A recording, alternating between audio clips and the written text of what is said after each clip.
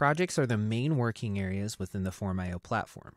Here, form builders and developers can collaborate to create forms and resources, manage underlying submission data, connect third-party integrations, manage stage deployments, organize and facilitate roles and permissions, and more. All of these components come together within a single API endpoint domain and is typically associated with a single web-based application. To create a new project, log into the portal and click the Create Project button. You can either create a brand new project, which will include the default forms, resources, and roles, or import an existing project by clicking the Upload a Project Template button and selecting a project JSON file from your local machine.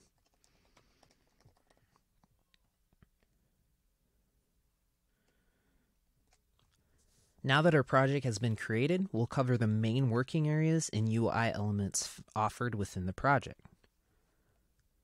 Clicking the Form.IO logo will redirect you back to the main portal page. The hamburger menu will collapse the left-hand navigation bar, giving you more real estate to work within your project. You can find the project title at the top in your project plan if you're using the SaaS offering. The project live endpoint can be found below the project title. Documentation links can be found at the top right of the project. Clicking the username dropdown will allow you to view or edit your account information, manage your license, review or update your payment options, and log out of the platform. The left-hand navigation bar will navigate you through the different working areas of the Form.IO project.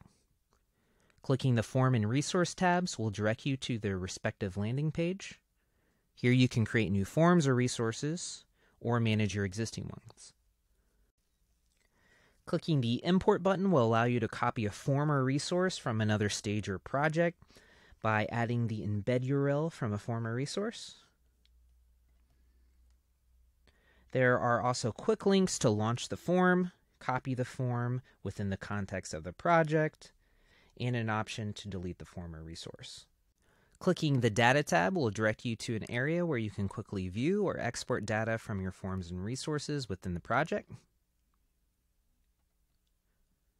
The Access tab is where you can create, delete, and manage all of your project roles and your project level access permission.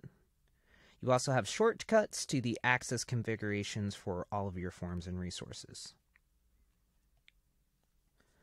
The Stages tab is where you will create, deploy, and manage your stage versions. You can also import JSON files from other projects or stages, or you can export your own project JSON file. Click the PDF tab to review all of your PDFs uploaded to your project. This section will give you information such as the PDF ID and what forms they have been uploaded to. Once a PDF has been disconnected from a form, you will have the option to delete that from the project entirely. If you're utilizing the Form.IO SaaS option, the Usage tab will display your monthly API request count as well as the form and resource limit.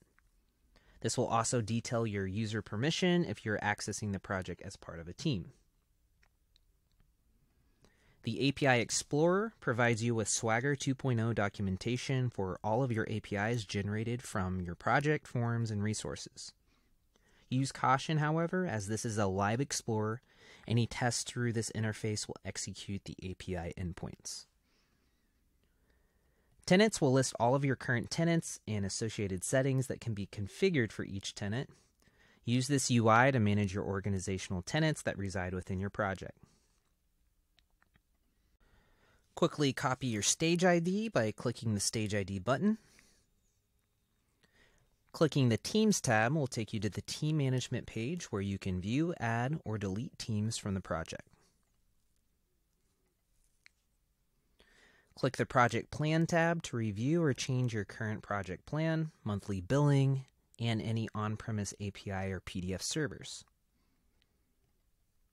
Lastly, clicking the Settings tab is where you can do things like modify your API and PDF server settings, apply public configurations, connect third-party integrations, and more.